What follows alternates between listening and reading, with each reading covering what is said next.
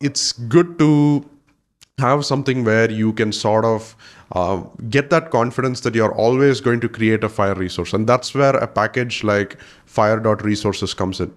Let's try to recreate this exact same thing. So we have the patient, and what we're going to do here is I'm going to import um, from fhir.resources import dot patient import patient. Okay, now we can just do patient, and then you can actually just do the dot dot notation and the patient object, right? So let's see what this looks like. Let's just print out this right here.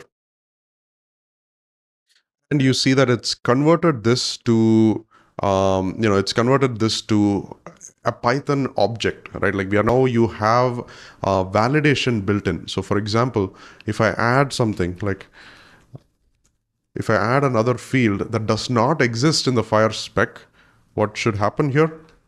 It tells you that extra inputs are not permitted.